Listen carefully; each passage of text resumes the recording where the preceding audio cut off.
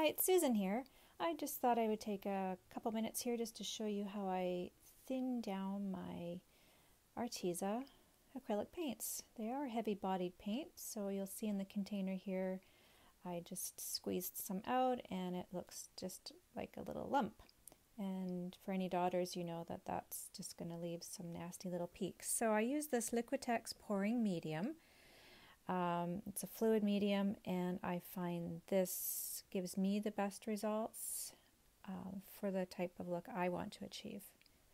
So it's about approximately a 50-50 ratio. I start off just giving it a good stir, and then we're going to test it out here.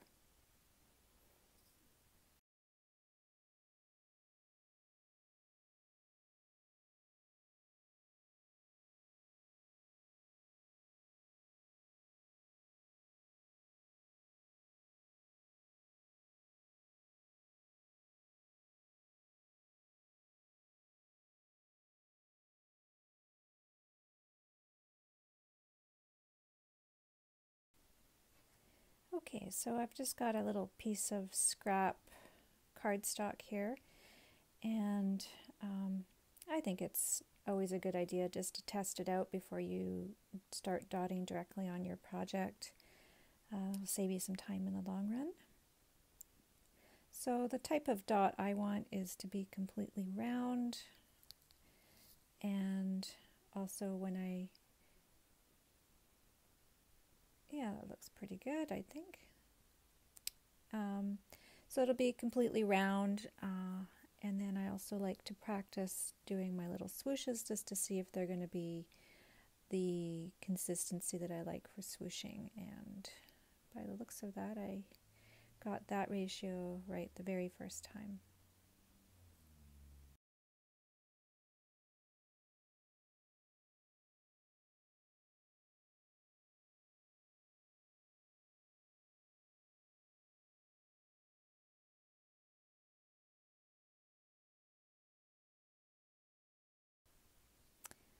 Okay, and as I'm preparing my color palette, I'm just going to make sure all my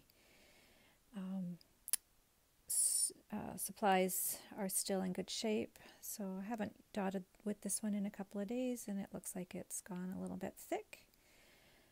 You can see inside the container it's got a little peak, and it's not settling down flat. So when I dot, you can barely see it in the picture there, but there we go. So when I dot, you can see it's got a little pokey bit there, and that will dry just like that. So there are times where I kind of want this effect, like if I'm doing like a sea urchin effect where I want it a little pokey, but for what I'm doing today, I'm going to want it round. And the other clue here is when you walk the dots, or your dots are a little more oval shape opposed to round. That's your indicator that it's too thick, and your swooshes are just going to be short and stubby like this. Not that that's a bad thing, but for what I'm doing today, I want them a little fuller.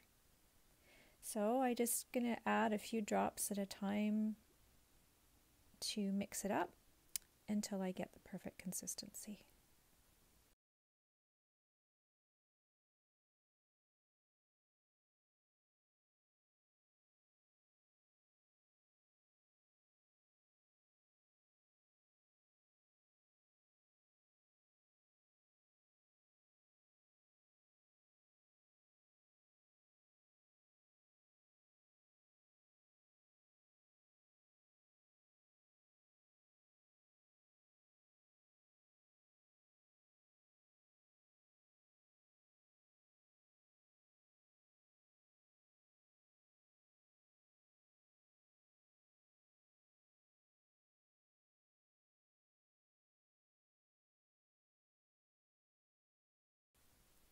Alright, I'm going to test out another sample here, and it's still looking a little bit oval, so I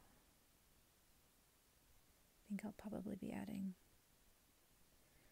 a bit more. We'll see here.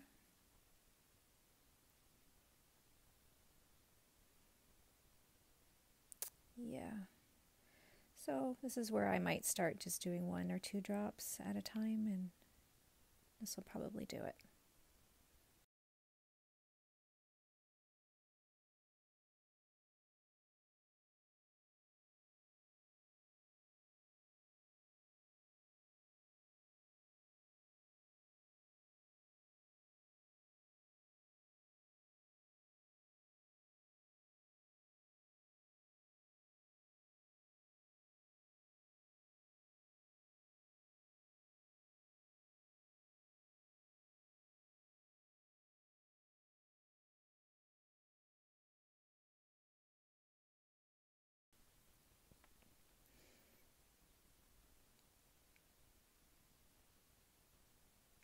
Third time a charm. I think this is going to be just right.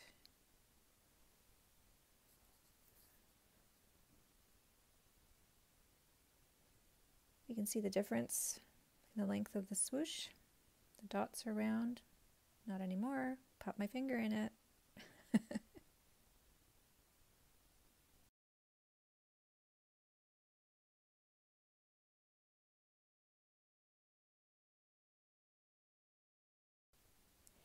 So I have seen lots of people asking how you get nice round 3-dimensional dots with the metallic paints.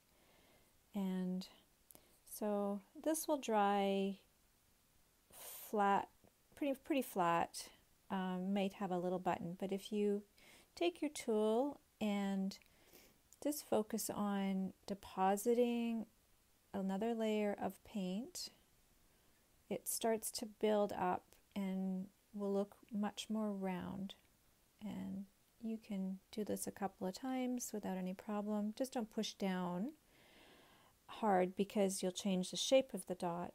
All you're doing is depositing more paint, and there you get that sort of nice 3-dimensional puffy dot. This will, as it dries, shrink down a bit, but it will still be raised and have texture and lots of shine because it's metallic. You can also do this with your swooshes. It takes a little bit of practice. So the trick is to sort of load up that first button, or dot I should say, and then drag it down. You get a nice looking swoosh. And you can stop there if you like, or if you want to go more dimensional, load up your stylus again, and you're not actually really touching, you're just allowing the paint to flow off the tip of the stylus. And you can keep doing that until you get the height and the look that you want, and it can really smooth it out really nicely. And you can see you've got quite a bit of dimension there, and that's not for all pieces, but some pieces, you know, if you want a lot of light reflection and texture, you can do that.